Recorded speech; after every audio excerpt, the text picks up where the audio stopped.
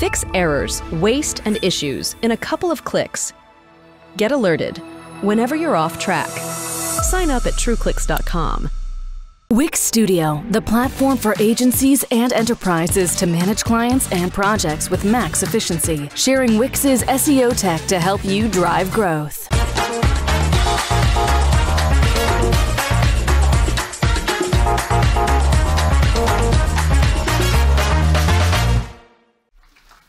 So let's start the presentation with some happy faces. I take a smiley and I hope you will smile too.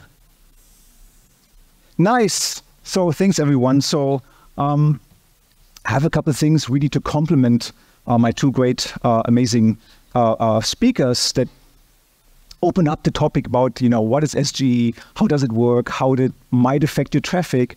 I have some good numbers to show in which direction it can go. And my topic is a bit controversial because I believe Google is not going to roll out SGE in its current form. And I will hopefully convince you all. So one of the couple data I'm going to use here is based on our ranking factor study. And the reason I'm using the ranking factor study is because if you look at AI, and in the end, if everything runs on autopilot, content can be created by AI, the website is created by AI, everything is created by AI, there need to be some hard ranking factors that are very hard to manipulate. And that's something I'm going to present here, where I believe Google needs to have these ranking factors, because otherwise it's just going to be AI results only.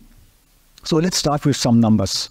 So this is a study I made about 2 years ago about how many clicks are actually going from Google to websites, right? So that means we looked at clickstream data for a couple million searches, and 2 years ago we found that only 45% of all the searches being made resulted in organic clicks. So that means over 50%, or more than half of all the clicks already stayed on Google.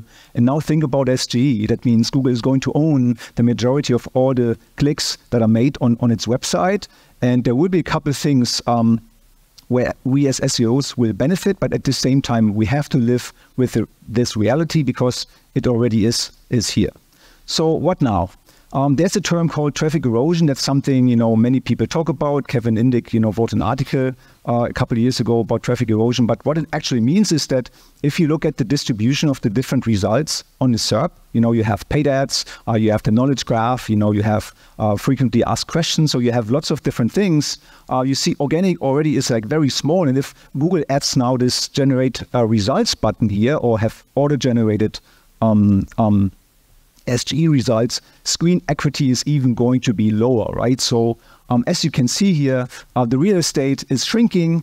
And if you look at some statistics, Tom had some in his presentation, that 81% of queries are shown SGE result. Most of them have a button or have some kind of collapsible kind of result that you can expand.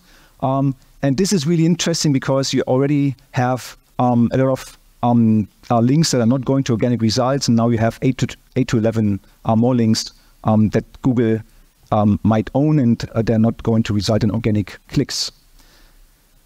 I don't believe the traditional ranking factors apply at the moment in SGE, because I have two examples here. On the left side, you see a very popular digital camera ratings page, Artings. They have phenomenal ratings. They have good backlinks, they have really good user signals. On the right side, you see a result that's found in SGE if you search for best digital cameras. And it is new content. They have no backlinks. They actually don't even rank for any organic results, but at the same time, Google is featuring this page in SGE, while the other page with lots of really good kind of user signals is not even being featured in SGE. So this is the current form. If you take a look at especially informational queries, so here is an example, how to clean white sneakers. You have New York Times being featured here. If you have SGE turned on, you see now this kind of expandable SGE result here, and you see that New York Times got pushed down. And in the future, I really see this is one of the main use cases for SGE, right? So it's going to replace featured snippets. It's better. It's a featured snippet plus, basically, because you showed the weather example, it's very similar, right? So I don't need to go to a website, with lots of ads just to learn how I can clean sneakers. Google can tell me. But and now we come to Google, Google's plan. Google is the 4th largest company in the world. Just think about it. It's the 4th largest company. They cannot make mistakes that easily. They can't say, yeah, whatever, we just roll out SGE to the public. There will be less ads, We don't care. It's AI, everybody will like it because the stakeholders will look at real numbers. And Google's search business is not growing, right? So they can only grow in revenue coming from search if they show more ads or if they find new ways how they can monetize the services like Google Maps or like other ways, what they can do. And that's also the reason why I believe SG in its current form is not going to be released. It's not going to be announced at Google I/O that everything will be AI. I don't believe so. There will be AI at Google I/O, but not SG. There will be other stuff, which is AI.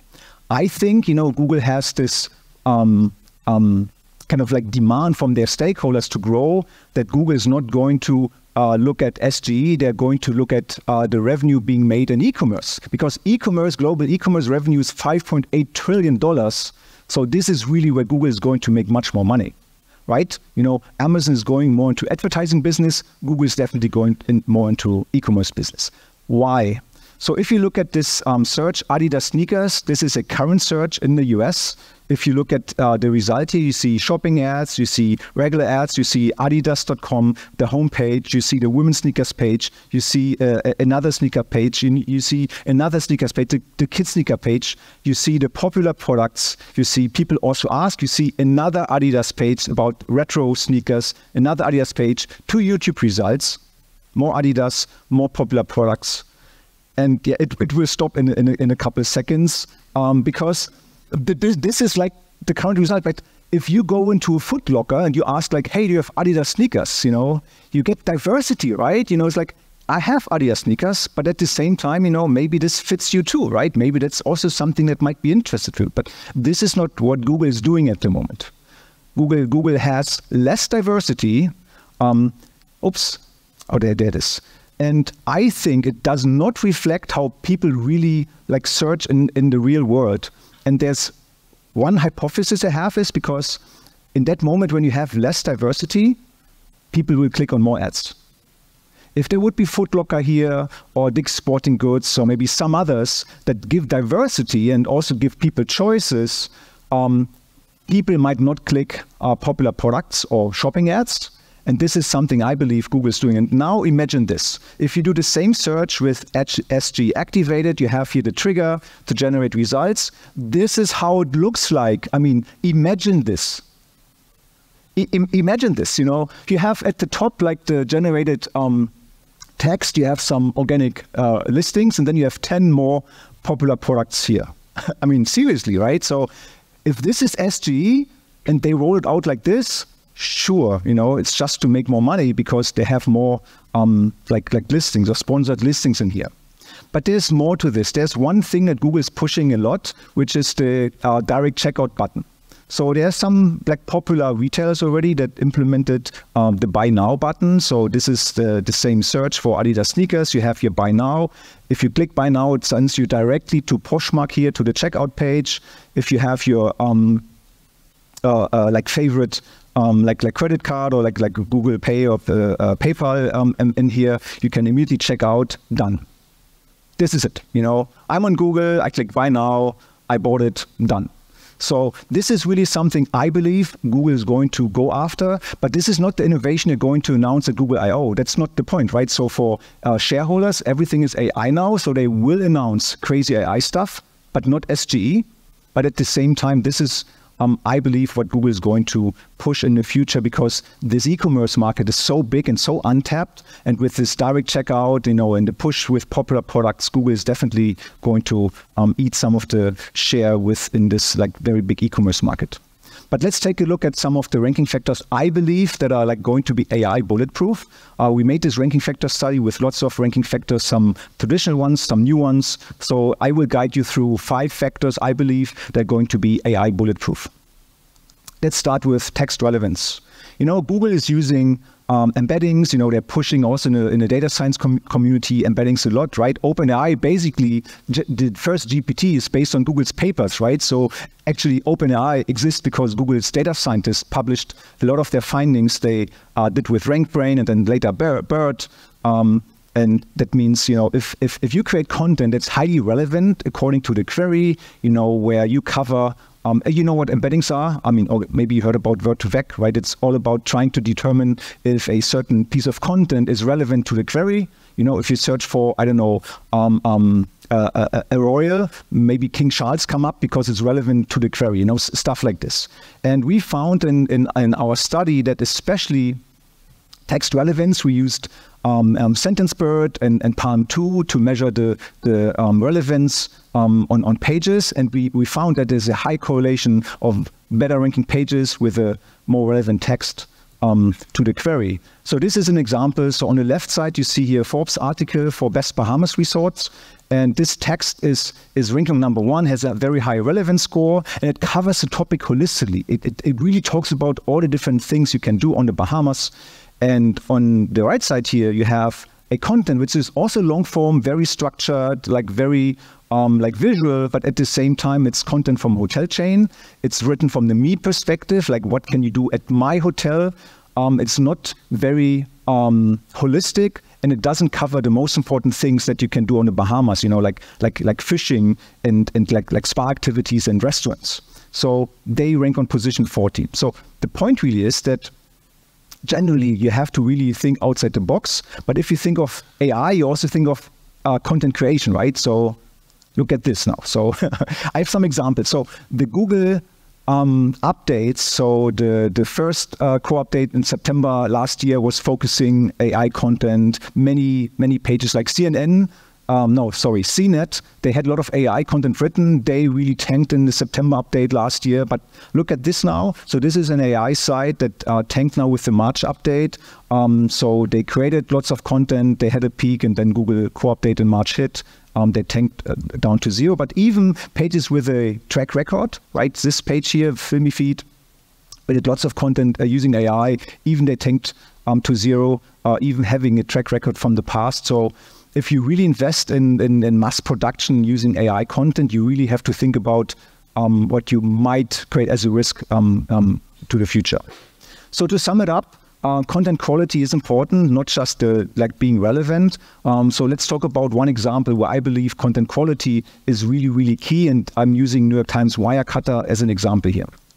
So they grow continuously, really like months over months, which is amazing. And they have one very natural strategy. And what they do is they see content not as a pay and pray thing, right? So I pay for the content and I hope that it will stick and rank. So what they do is they care about the content, they maintain it, they update content on a regular basis. So this is an article about best running shoes, and this article is updated on a continuous basis. They announce when it's updated, who has written the content, who has tested the products, and this article alone ranks for 25,000 keywords.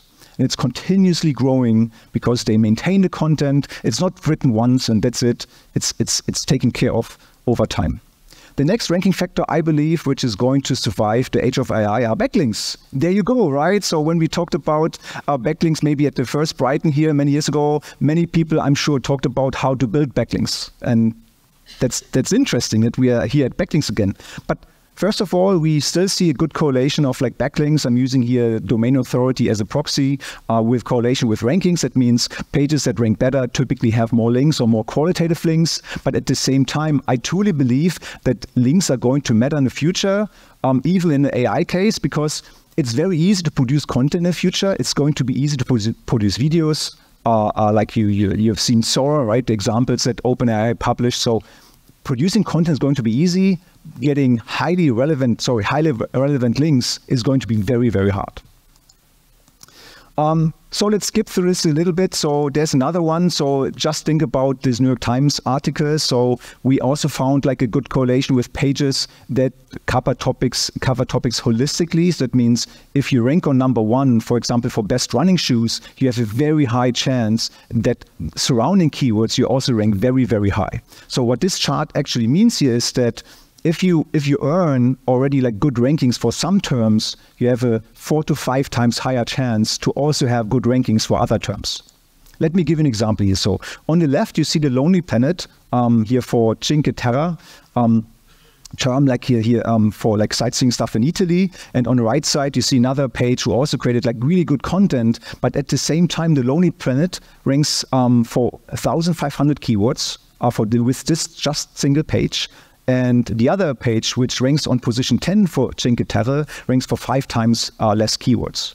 Sure, it might be just an example that I picked, but the point really is if you focus on writing longer form, holistic content, it's well structured, you can earn many more rankings over time. Now let's talk about the next thing. You know, Google pushed Core Web Vitals about 2 years ago. Everyone was like screaming, you know, oh my God, you know, my page is too slow. We have to do something.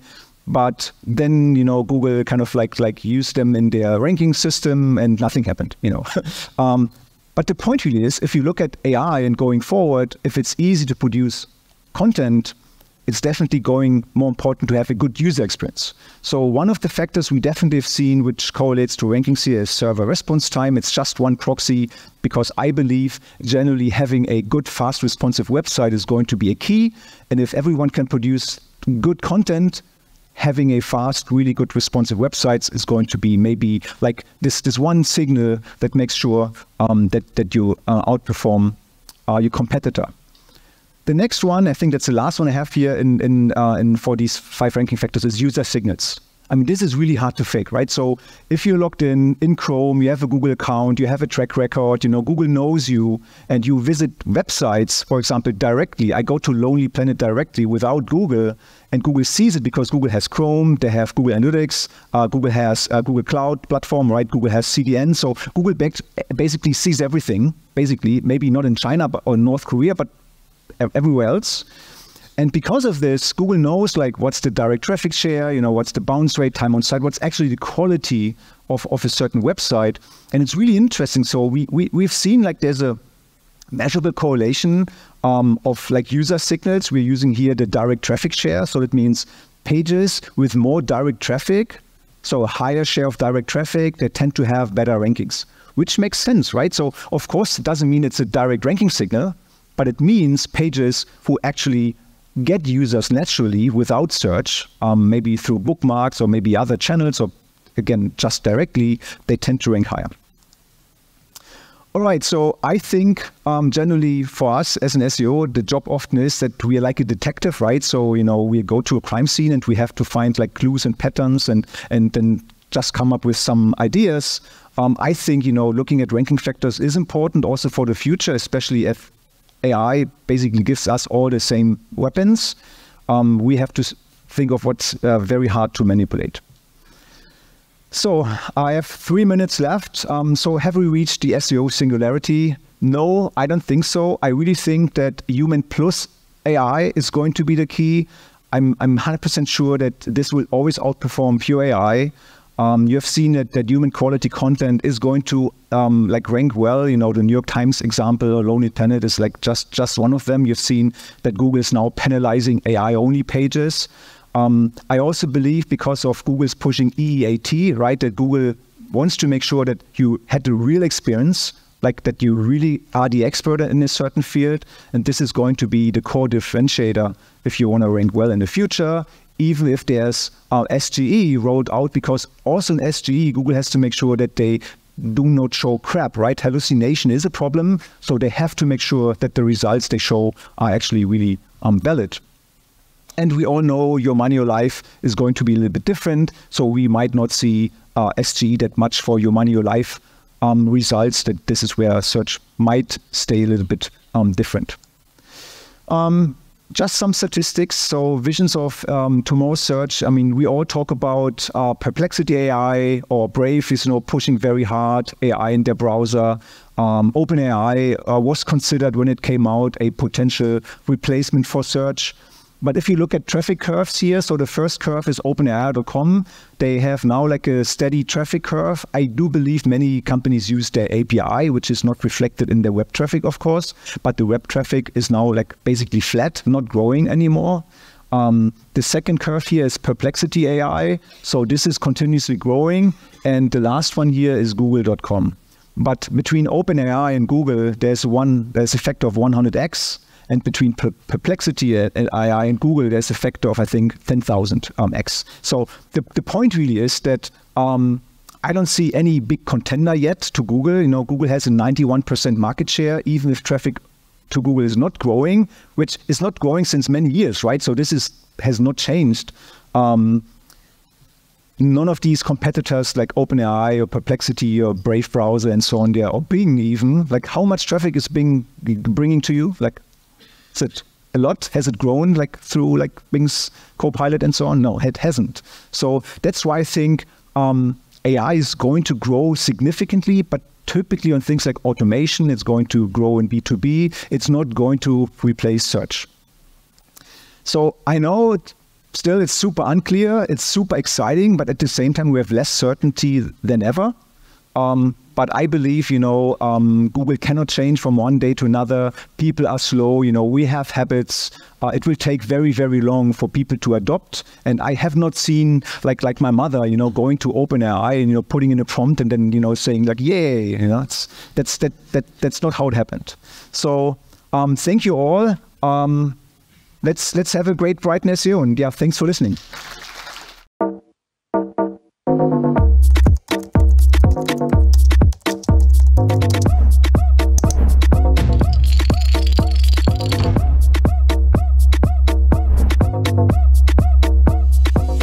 Demand sphere. Limitless visual insights from the SERPs. Unlimited dashboards and users. Easy to use and easy to scale your growth to new levels. Monthly reporting making you want to shove sharp things up your nose? Try Dragon Metrics, the all-in-one SEO software with mind-blowing reporting tools.